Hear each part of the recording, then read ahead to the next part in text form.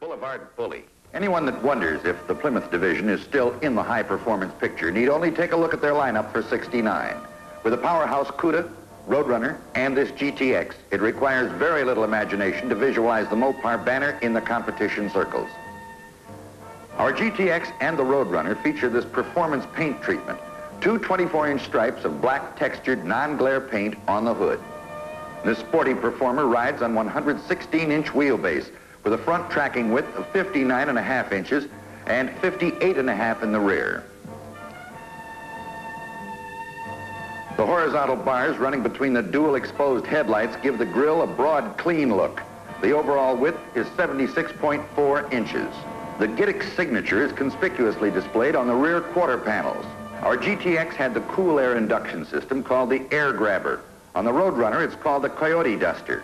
And it really works to increase engine efficiency and performance by pushing either outside or inside air into the engine. Trapdoors designed to alter the flow of air are operated by a Bowden cable installed under the instrument panel.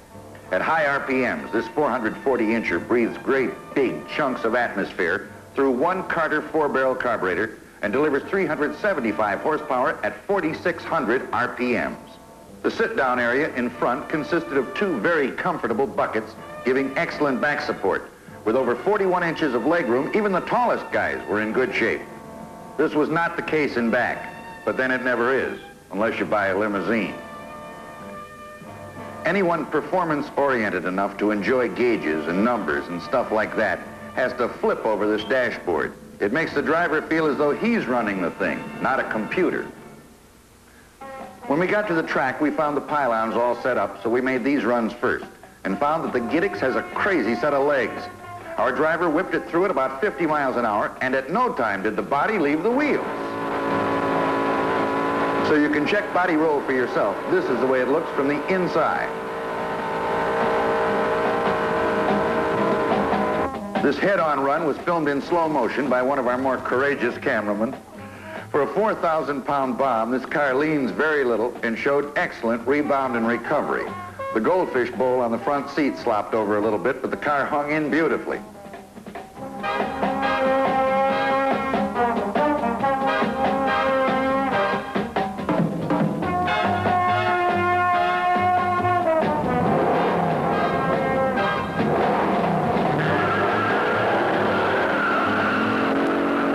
Down the quarter-mile route to Squealsville, we had 30 miles an hour in 3.2.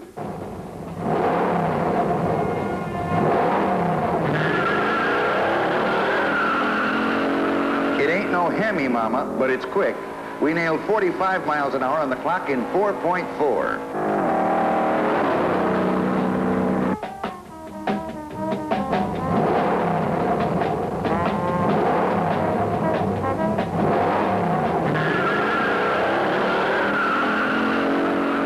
A Sox and Martin weekend wonder, it wasn't. But for a 2-ton strictly stocker, it came out of the hole pretty well. Our 60-mile-an-hour run tripped the clock in 7.1 seconds. In the stop department, this was the best Plymouth we ever had. Braking was far straighter and distances shorter than any of the '68 models. From 30 miles an hour, 34 feet. We had power discs up front with a single piston operation. From 45 miles an hour, it took 55 feet to stop. We made several 50-mile-an-hour stops and noticed that brake fade was only slight. The binders were hot when we made this 65-mile-an-hour stop, and she still shut down in 179 feet.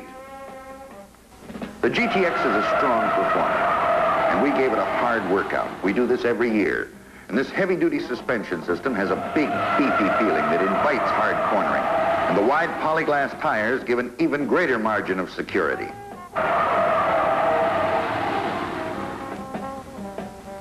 In the front end, we had wishbones with a big fat torsion bar, and under the rear end, they employ semi-elliptic leaf springs with a live axle. Steering is about neutral at moderate speeds. However, in high-speed cornering, there's a slight hint of oversteer. But with the use of the throttle connected to that big 440 cubic incher up front, you can bring it through in an easy 4-wheel drift. We took our tester over many miles of rutted dirt and gravel roads, as well as city driving in heavy traffic, and never experienced any feeling of fatigue. However, it was on the track at high speeds and hard cornering that we gained real respect for the GTX. They glued this car together well, and after we twisted it every way but loose, it was still ready to go.